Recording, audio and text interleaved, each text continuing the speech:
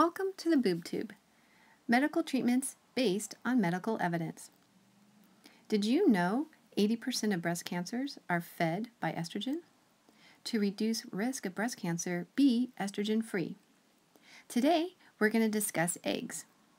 As most of you know, chickens are given synthetic hormones to increase weight gain. However, did you know this hormone is estrogen? Estrogen increases weight gain in animals and in us. What most people don't realize is that flax and soy are plant estrogens. Breast thermograms show the before and after of flax. These plant estrogens are increasing the unknown reason for increase in male breast cancer.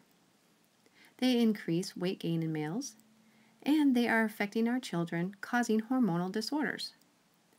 If flax and soy are beneficial, why aren't breast cancer numbers plummeting? Why are breast cancer numbers continuing to rise? It is imperative to be estrogen-free, so finding eggs that are flax-free and soy-free will be beneficial. However, many organic eggs proudly label omega-3. These are a source from flax. They cost 2 to 3 times as much, but still contain estrogen. This is the estrogen trap. Here I am trying to find estrogen-free eggs.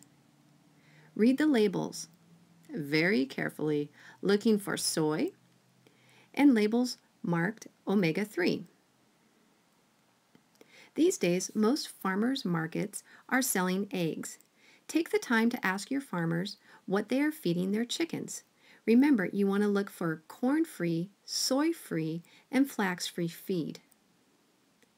While defending the TTs in the great state of Alaska, I learned that most farmers get their feed from Alaska Mill and Feed. Spending a little time investigating on their website, I learned they sell a natural feed. It is corn-free and soy-free. With a quick phone call and a friendly sales representative, I also found out that it was flax-free.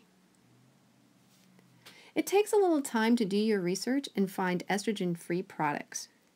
But isn't it worth it?